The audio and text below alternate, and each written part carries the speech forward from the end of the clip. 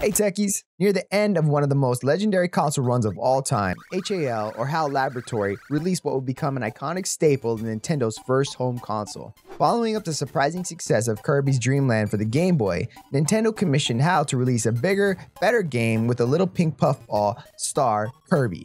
Kirby's Adventure released in 1993. Not only cemented Kirby's place in the gaming pantheon, but also showcased the creative prowess of HAL Laboratory and Nintendo.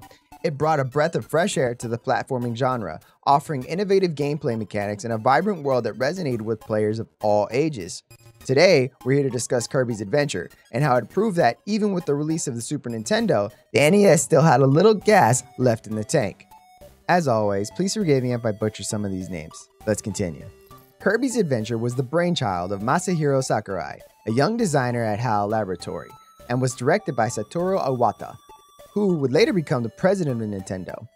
The game's development began as an ambitious project to create a follow-up to Kirby's Dreamland, which debuted on the Game Boy. Unlike its monochromatic predecessor, Kirby's Adventure aimed to utilize the full color palette of the NES, pushing the hardware to its limits. The development team faced numerous challenges in bringing Kirby's Adventure to life.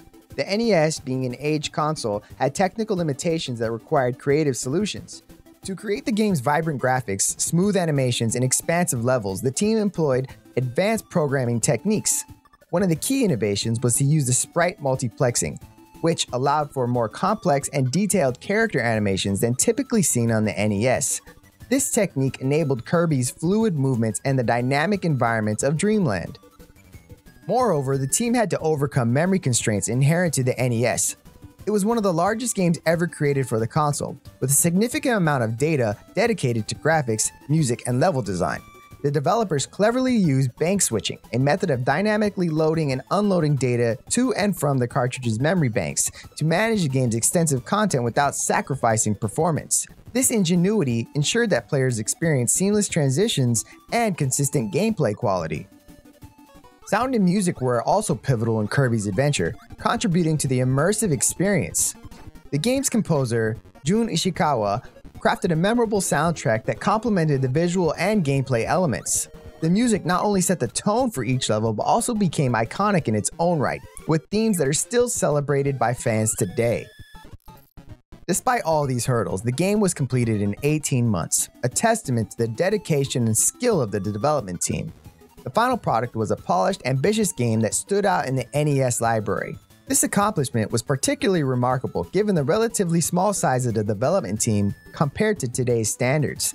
Each member played a crucial role, from programming to design art and sound, contributing to a cohesive and groundbreaking final product.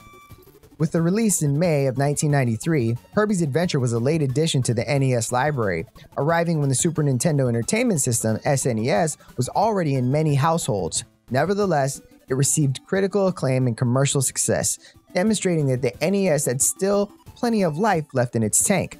The game's innovative mechanics, charming aesthetic, and engaging gameplay ensured its place as a classic.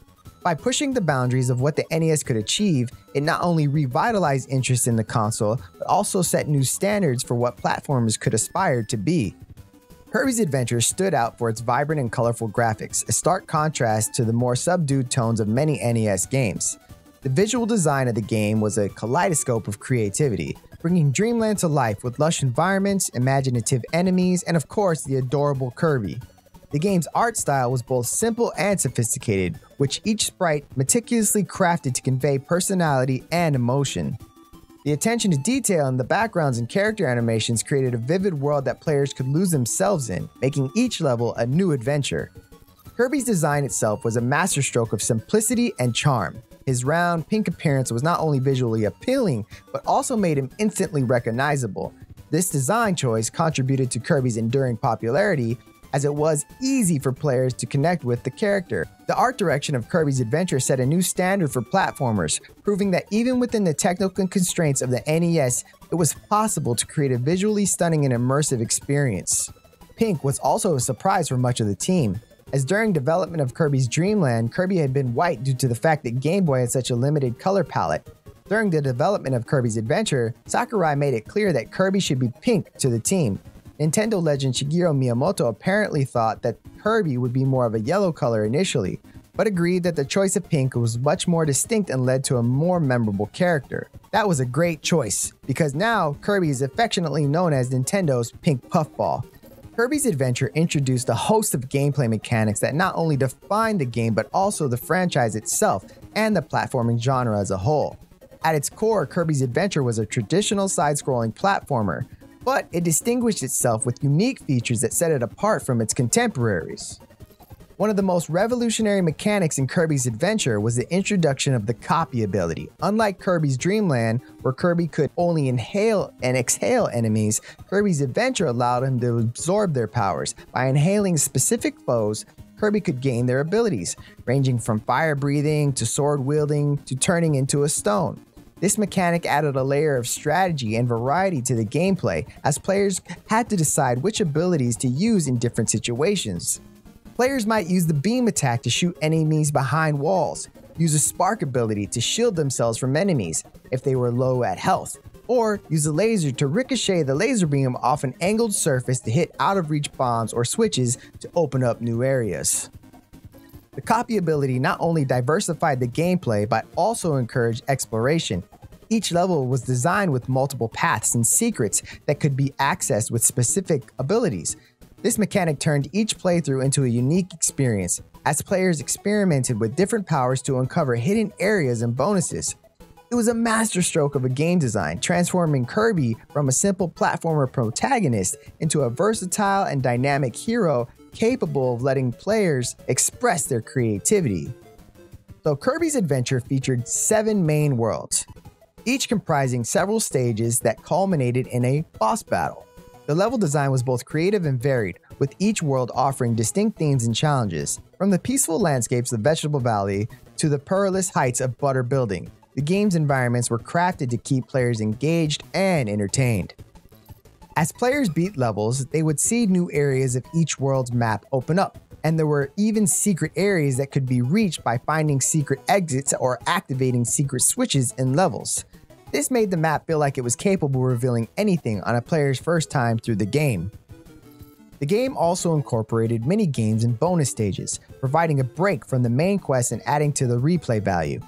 These mini-games, such as Crane Fever and Quick Draw, offered players the chance to earn extra lives and points, further enhancing the overall experience. The diversity in level design ensured that players were constantly faced with new obstacles and opportunities, maintaining a fresh and exciting gameplay experience from start to finish. Now, the boss battles were another highlight, each requiring players to utilize their skills and copy abilities effectively. Each boss had unique attack patterns and weaknesses that players had to learn and exploit. These battles were not just about brute force though. They demanded strategy and quick reflexes, making them memorable and satisfying to the conqueror. Memorable bosses like Wispy Woods and Meta Knight and King Dedede each presented unique challenges. For instance, Meta Knight's encounters emphasized quick reflexes and precision, while King Dedede's brute strength required players to master dodging and counterattacking. These encounters added a layer of depth to the game as players had to adapt their strategies and abilities to overcome each foe. Kirby's Adventure was praised for its fluid controls and responsive gameplay. I remember that because it was one of the most addictive games I've ever played. That's how fun it was. So Kirby's movements, including his ability to float and fly, were smooth and intuitive, making the gameplay accessible to players of all skill levels. The control scheme was simple, yet effective, allowing for precise movements and actions. This accessibility was one of the game's strengths, as it welcomed both novice players and seasoned gamers alike. The game's pacing was also finely tuned, balancing moments of intense action with periods of exploration and puzzle solving. This balance kept the gameplay engaging and prevented it from becoming too monotonous. Players were constantly rewarded for their curiosity and experimentation, creating a compelling loop that encouraged them to keep playing. It demonstrated that a game could be both accessible and deep, offering a rich experience that appealed to a broader audience. Its inventive mechanics, combined with its charming presentation and engaging gameplay, ensured that it would be remembered as a classic. Kirby's Adventure did more than just introduce players to a vibrant world and innovative mechanics. It laid a foundation for an enduring franchise that continues to evolve and captivate audiences. The game's influence on subsequent titles in the Kirby series is profound, establishing core elements that have become synonymous with the Pink Puffball's adventures. Now, even me as a child remembers the ability to copy everyone else's ability in the game. I would venture to say that that's probably the most significant contribution of Kirby's Adventure to the entire franchise. Titles like Kirby Superstar and Kirby's Return to Dreamland continue to build upon the foundation set in Kirby's Adventure, offering even more diverse and creative ways to use the copy ability. In the latest game, Kirby and the Forgotten Lands, Kirby's Mouthful mode is a unique take on the copy ability, with Kirby swallowing large objects and being able to take control of them throughout the level space. The game's success also reinforced the importance of innovative gameplay mechanics in the series. Each subsequent Kirby game has strived to introduce new features while retaining the charm and accessibility that defined Kirby's Adventure.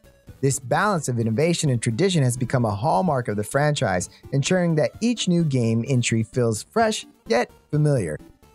Kirby's Adventure set a high standard for visual and aesthetic design in the franchise. The game's vibrant colors, imaginative level design, and charming character animations became defining features of the series.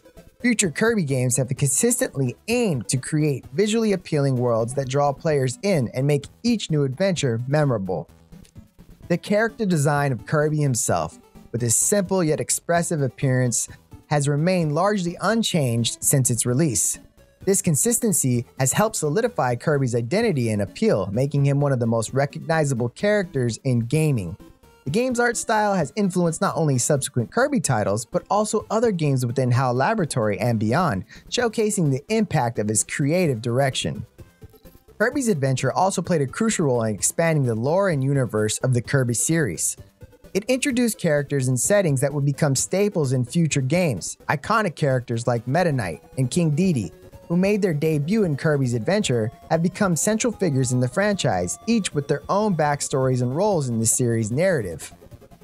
Beyond the Kirby series, Kirby's Adventure influenced the broader landscape of game design. Its innovative mechanics, particularly the copy ability, inspired other developers to experiment with similar ideas in their own games. The game's blend of accessibility and depth showed that it was possible to create games that appealed to both casual and hardcore players, a philosophy that has informed many successful titles in the years since. Its success also highlighted the importance of creativity and innovation in game design. This game remains a timeless classic, celebrated for its creativity, charm, and gameplay innovation. Its influence on the Kirby franchise is undeniable, shaping the series' core mechanics, visual style, and narrative elements. The game's legacy extends beyond the confines of its own series, inspiring countless developers and leaving an indelible mark on the history of video gaming. Thanks so much for watching. Remember, if you enjoyed this video, a like is a great free way to help support what we do here. You can also subscribe to keep up to date on all of our videos. And if you want to see other videos we've made talking about some of our favorite stuff from our childhood, feel free to click on one of the videos on the screen now. We hope you join us next time as we take another trip through the tech timeline.